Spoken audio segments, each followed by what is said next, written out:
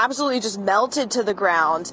This is something, again, they don't want to happen at your house. And a lot of times, you know, it is those flammable materials like those fireworks and sparklers that can make these things happen. Now, Molly Yeager with Rumpke told me that if you take just this extra step to submerge your spent fireworks into water for a few minutes, that's all you really need to do to prevent these situations. Once it sits in water for a bit, it's good. And you know, the same goes for the charcoal embers. If you're breaking out the charcoal grill, anything that was once lit, that is a good practice. I asked Yeager what happens if a fire sparks on board one of their trucks. Here's what she had to say.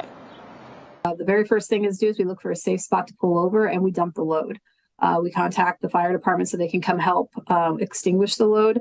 But it's really important that we don't even get in the truck. We try to be on the lookout for this the weeks afterwards, but think about that with your trash. It's all bagged, so you don't necessarily know what we're putting in the back of the truck.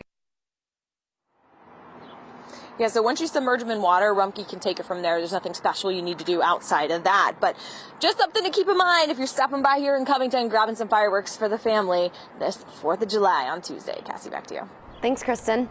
And Rumpke wants to remind you can recycle most of your plasticware from 4th of July parties. We have a link to see a list of accepted items. You can just head to local12.com and we'll have that whole list for you.